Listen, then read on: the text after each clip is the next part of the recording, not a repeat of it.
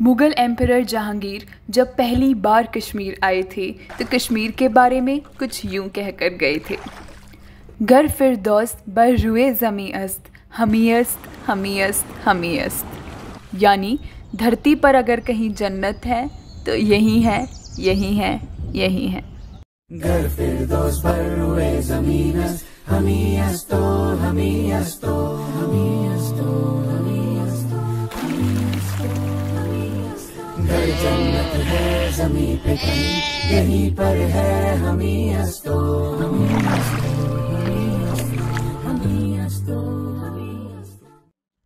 But this heaven does not come easy on pockets. So if you are a broke millennial hit by travel bug like myself, this video is going to help you plan a Kashmir trip without burning a hole in your pockets.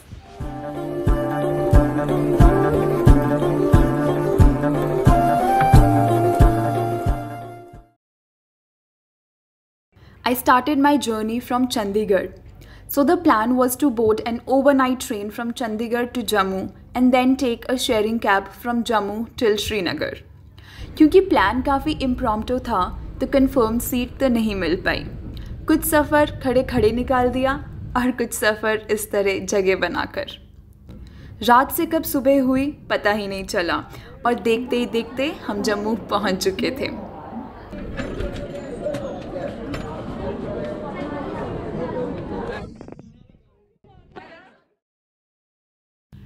अब आज का सबसे बड़ा task था एक अच्छी और सस्ती शेयरिंग कैब ढूंढना। क्योंकि पीक सीज़न चल रहा था तो सस्ती शेयरिंग कैब तो नहीं मिल पाई, मगर अच्छी ज़रूर मिल गई।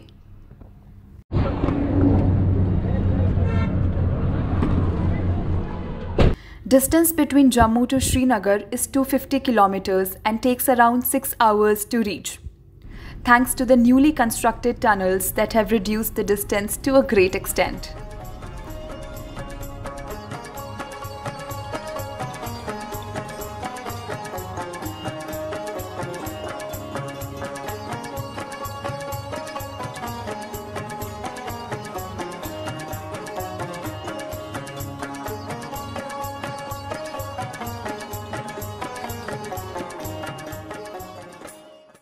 I reached Srinagar around 3 p.m, took an auto and headed straight to the Dal Lake, where I had booked a houseboat for the night, the part I was most excited about.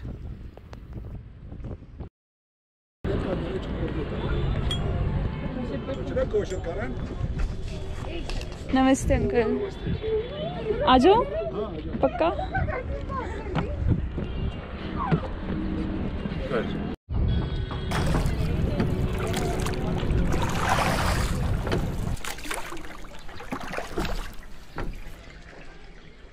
This was the houseboat where I was staying at. Allow me to give you a quick tour of it. This was the entrance which opened into a common sitting area. This houseboat was not a luxurious one, but for the price that I had paid, it exceeded my expectations. So this was my cute little cozy sa room. If you plan to stay in Srinagar, you should definitely not miss upon this experience. After resting for a while, I went out, walked around, explored the local market, did some shopping, tried the famous street food of Srinagar, and took the mandatory shikara ride later in the evening.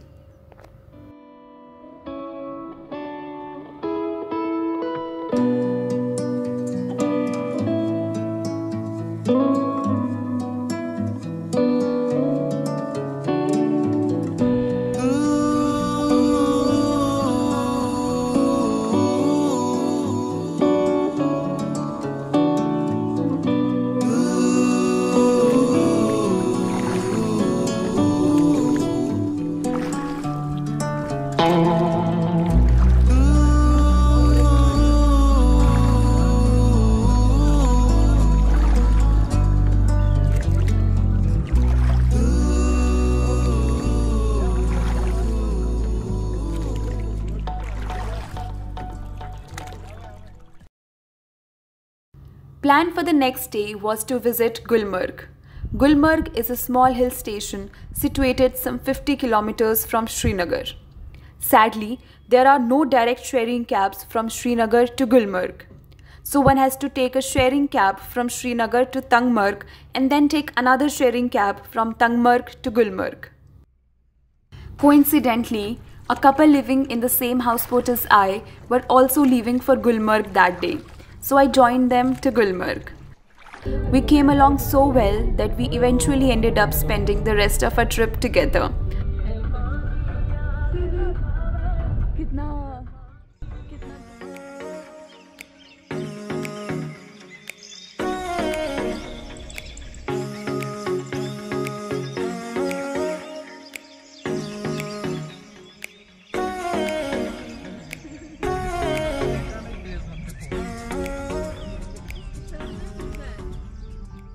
यूँ तो गुलमर्ग में देखने और करने के लिए बहुत कुछ है, but all I wanted to do was to relax and soak in the moment.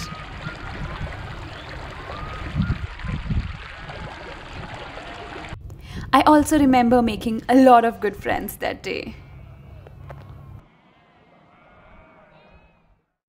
On our way back to Srinagar, I randomly asked Irfan Bhaiya as to what according to him was the most beautiful place in Kashmir. He named दूध पत्री. उनका इतना ही कहना बहुत था.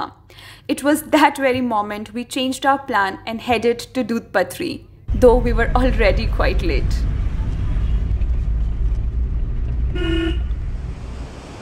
Situated at a distance of 42 kilometers from the capital city of Srinagar, दूध पत्री has very recently entered the charts of Jammu and Kashmir tourism map. अभी जो हम यहाँ से श्रीनगर दूध पत्री से बोल रहे हैं, और जो ये हमारे साथ मैम, ये देखें भुट्टा खा रही है, भुट्टा पूरा एंजॉय हो रहा है। और ये जो हमारे साथ अंकल जी बैठे हैं, दूध पत्री से बिलोंग करते हैं दोनों सर, ये भुट्टा बनाते हैं यहाँ पे। और ये आपका दूध पत्री रह गया सारा। दूध पत्री is a quintessential Kashmir. A gorgeous green meadow surrounded by pine trees and the views of the lofty Himalayas. It is truly a piece of heaven.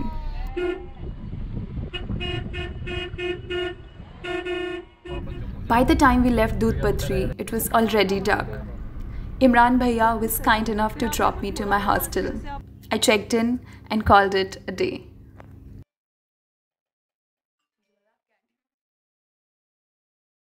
Next day, I woke up early and went for a morning walk. Dal Lake was hardly 5 minutes walk from the hostel where I was staying at. The views of the lake early in the morning and late night were phenomenal. We started for Sonmarg around 8 AM. ये वाली है Srinagar university, ये हाँ main वहाँ से light नहीं चलती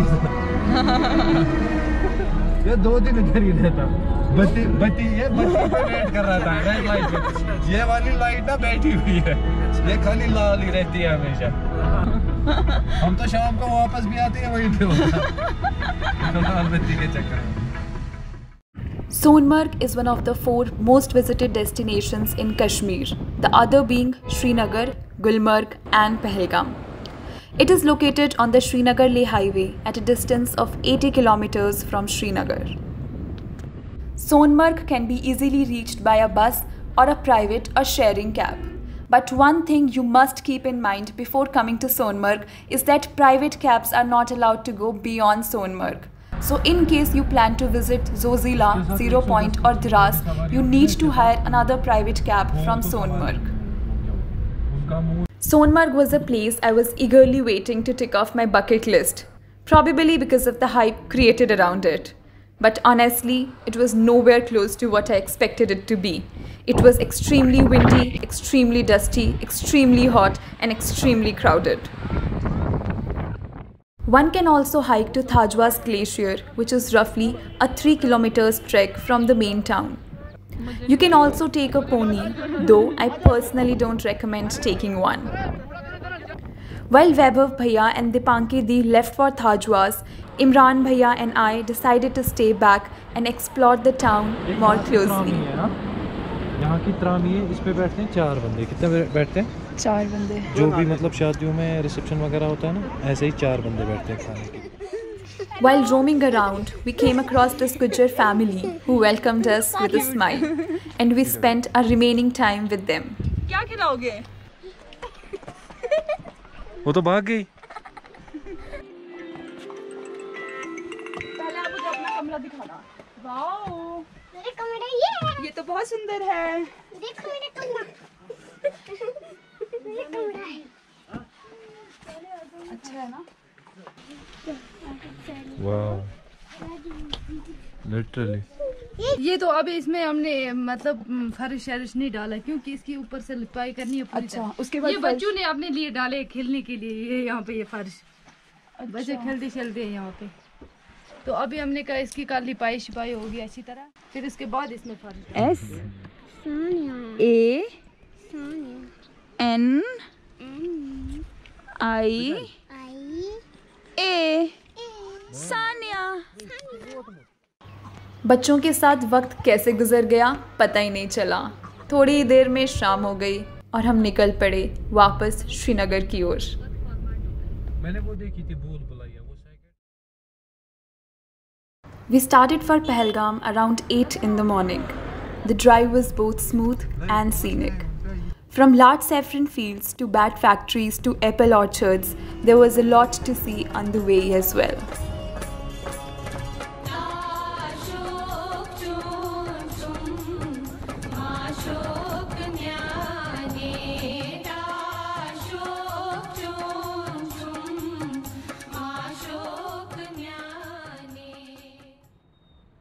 Far flung from the chaotic, bustling city of Srinagar is Pahalgam, a quaint little town having a charm of its own. Surrounded by Himalayas and abound with natural beauty, Pahalgam is sure to leave you awestruck.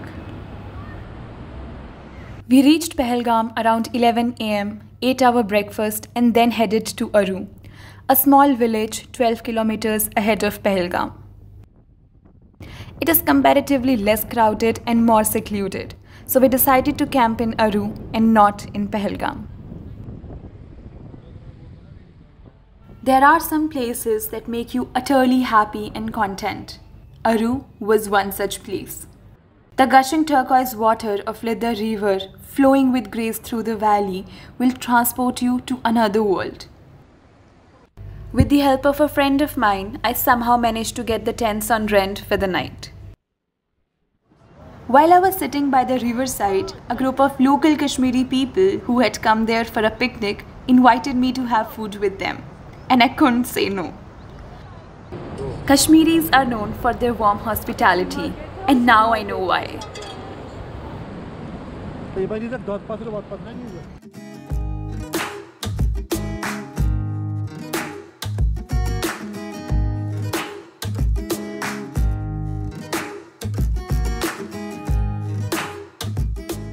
There was a guest house nearby and we had our food there only.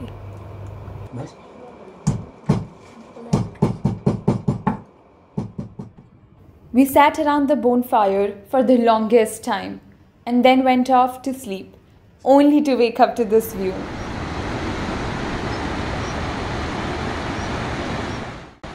We left for Betav Valley in the morning.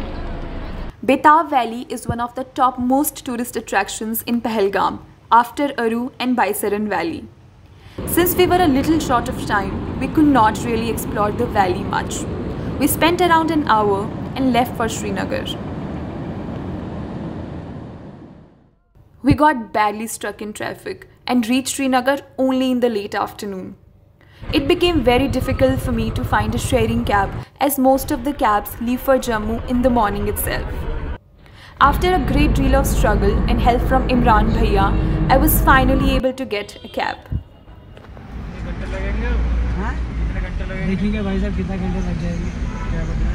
I reached Jammu around 1 am and stayed at my brother-in-law's place, who came to pick me up and drop me to the railway station the next day.